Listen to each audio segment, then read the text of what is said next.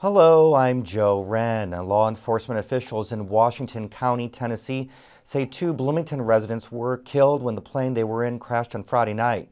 Cook Medical's Vice President of Engineering, William S. Bill Gibbons Jr., 45, and his daughter, Abby, 15, were killed when the single-engine plane crashed in the area of Johnson City.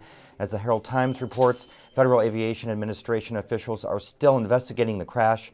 FAA officials say the plane was on its way to Bloomington from Knoxville. Indiana University's Alpha Tau Omega chapter has been shut down, but the university could still take disciplinary action against the individual students involved in a sex video scandal. ATO's National Fraternity Office revoked the IU chapter's charter last week. IU was still investigating whether the students involved violated its student code of conduct. If the investigation uncovers violations, the students would each have to attend a hearing. IU spokesperson Mark Land says if the hearing board determines there is a violation, a wide range of disciplinary actions could be taken. And Hoosiers might want to stock up on canned pumpkin well before Thanksgiving.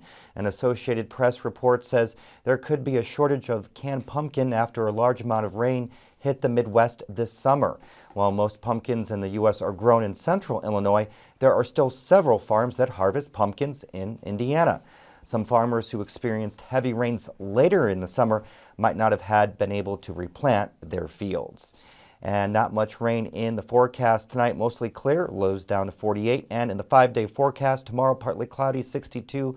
Sunny conditions on Wednesday, highs in the mid-60s. Then a slight chance of rain on Thursday, highs up to 69. We have more news online at WTIUnews.org.